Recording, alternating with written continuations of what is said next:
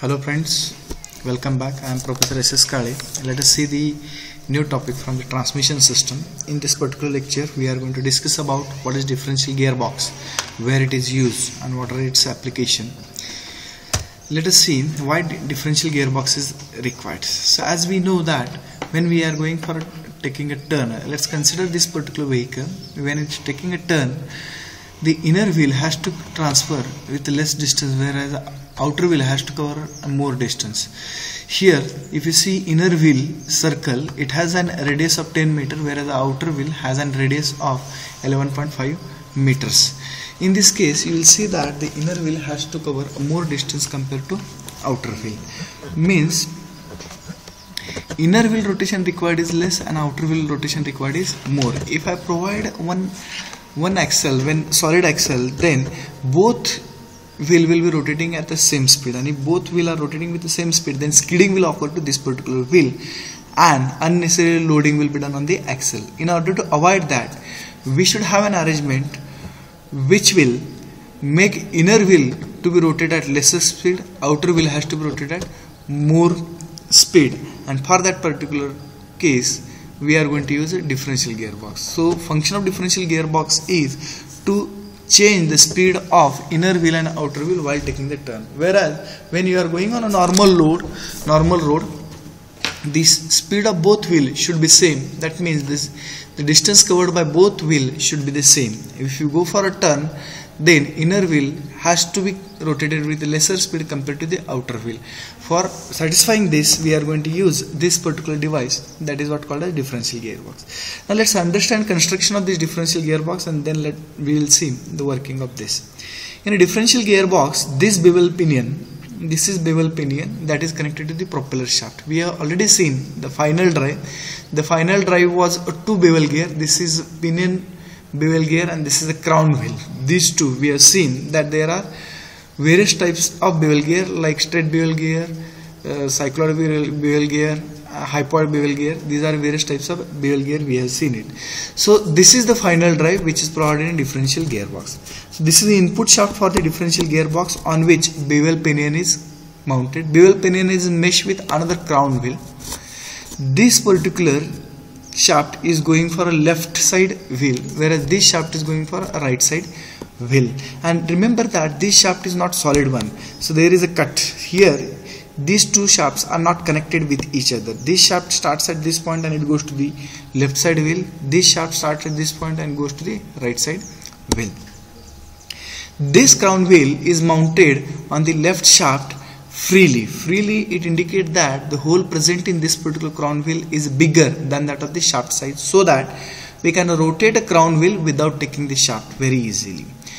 This crown wheel is connected to this particular cage, or sometimes it's also called as a spider. So this cage is connected. On the cage there is a vertical shaft, that is what called as a cross pin.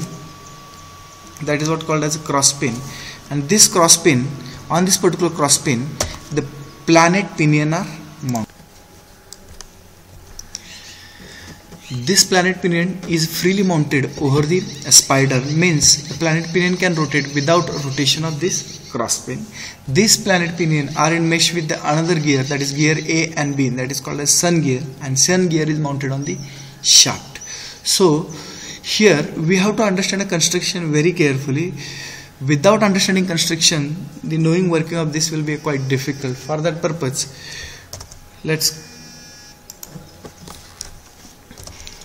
generally power is transmitted from propeller shaft to the bevel pinion. From bevel pinion it comes to the crown wheel. From crown wheel it comes to the cage to the cross pin. From cross pin it goes to the gear A and B, and from gear A and B it goes to the half shaft, right side and left side. So when it is going on a forward road, at forward road there will not be any relative motion between the gear AB and the planet pinion. So there will not be any relative motion. This total assembly acting as one solid part, no relative motion will be observed. So as bevel pinion rotate, crown will rotate. As crown will rotate, cage will rotate. Cage will rotate this cross pin about this particular center, and there may not be any relative motion between planet pinion and sun gear, and total assembly will be rotated and will get both wheel rotating at the same speed. But when we are going for the turn, let's say right side turn or left side turn, then relative motion is generated in between planet pinion and sun gear.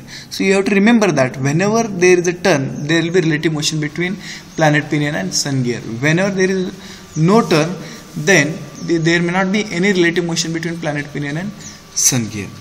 Now for better understanding of this, let's consider that the both wheel, this wheel, right side wheel and left side wheel, is rotating with rotation of n.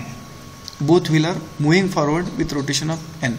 And let's consider that the vehicle is taking turn towards the right side direction. When vehicle is taking turn towards right side direction, there will be opposed to the rotation of right side wheel, or there will be a frictional resistance to the right side wheel, and hence its rotation will go on reducing. Let's consider that the reduction in the rotation is small n. So there is a reduction in the rotation of right wheel with small n, and as there is a reduction in this one, the relative motion will be observed.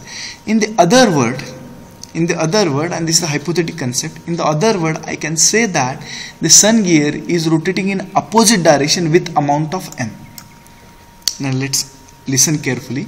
What I told is the total vehicle moving forward with speed n, when it taking turn on right side direction, there will be opposition for the rotation of right wheel. Because of that, the speed will reduce. Rather than a reduction in the speed, I am telling hypothetically that the speed of right wheel has reduced by an amount small n.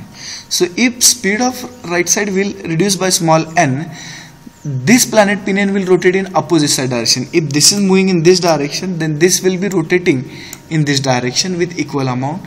Similarly, if this is rotating in this direction, then this particular sun gear will be rotating in a forward side direction. Now note that here this sun gear is rotating in opposite side direction as that of this one.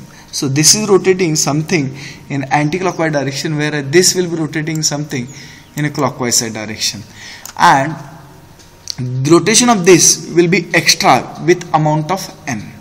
So in the other word, I can say that here reduction of speed occur by the n amount, whereas here there will be increment of speed by equal to n amount. So I can say that here on this particular wheel I have got a speed of n minus n, same n as added here. So speed on this particular left side is n plus n. So hence what we have achieved is, we have seen that here the speed is less by an amount of n, here the speed will be more by an amount of small n, and hence this particular wheel, left side will cover more distance compared to right side wheel, and hence there may not be any skidding. Again, when it comes to the normal load, means this n will become a 0. Why it will become 0? Because there is no opposition to the right side wheel. As there is no opposition to the right side wheel, there will be speed only n. Here, as there is no reduction in the speed, there is no increment on the left side wheel, and hence this will rotate on n. So both wheel will be rotating with speed n, and hence we will get a forward motion quite easily. So you have to understood the concept of this particular. Whenever we are going on a straight road, it will move like assembly.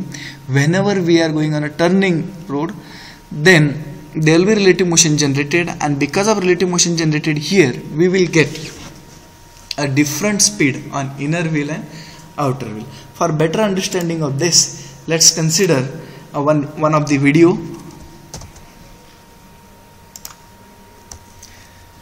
In this particular video, let's see this particular diagram. In this particular video, this particular shaft indicates the propeller shaft. This particular shaft is wheel shaft, and this also wheel shaft. So this is bevel pinion and this is bevel crown, and this particular assembly is a sun and planet arrangement. Now let's see how it works.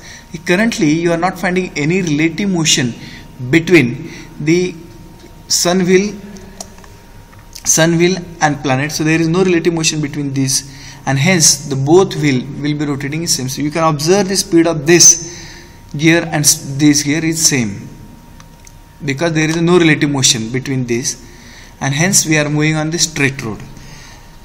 Now you will find that there is a relative motion has generated here. There is a relative motion. That means that we are moving on the right turn. Speed of this pinion is less compared to this one, and hence we are moving forward. So whenever we are going for a turn, there is a relative motion. You can see that relative motion is present over here, and as relative motion is there, we can go on the particular direction. When there is no relative motion available, it means that we are moving on the straight road. So this condition shows a straight road condition. No relative motion. Here you can see the relative motion is not available. The gears are not moving, so relative motion is not there, and that's why it works as one assembly. And now it has started moving. It has started relative motion means what? It will be going for a turn. So this is quite clear from this particular diagram that the rotation of this is less and rotation of this is more, and we can achieve different speed for different turns. So by this particular video, the concept of differential gearbox will be clear. Generally, differential gearbox understanding on the paper is quite difficult. If you go for number of videos available on the YouTube, you will be understood in better way. Thank you very much for listening.